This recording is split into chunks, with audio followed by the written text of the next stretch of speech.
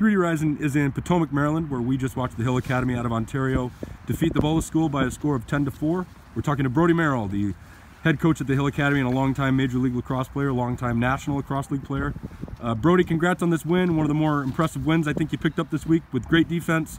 You're up 6-0 at the half. Just talk about this game. Yeah, I thought our defense and our goaltending really, established the, kind of the tone for the day.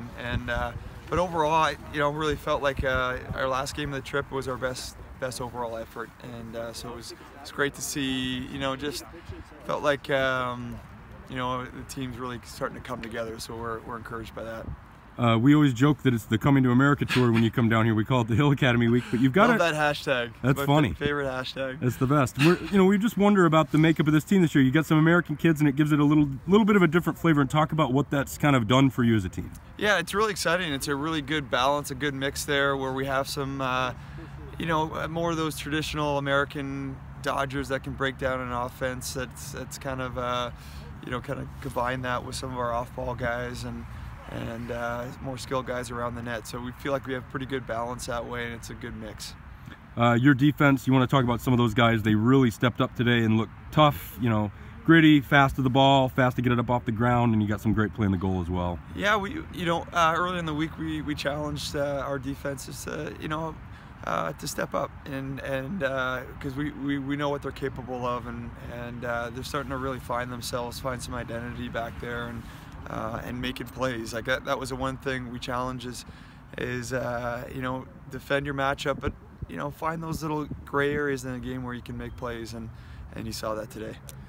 This week you picked up, I think, 3 or 4 wins and suffered 1 loss. I mean, just talk about what you learned about the team this week. Always a learning experience, but maybe a little bit different this year.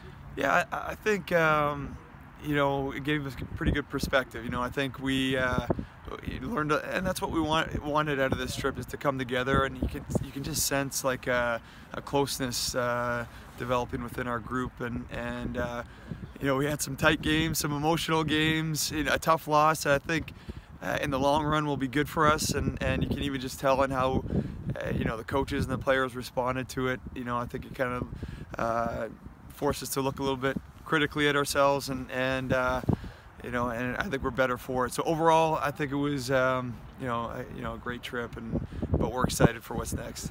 I didn't get a chance to talk to you after the Calvert Hall game, but I'm sure you were thinking about Dave Huntley a little bit, and I know that regardless of beating his Calvert Hall team, I'm sure he'd be happy just to see you guys down here again and representing Ontario well.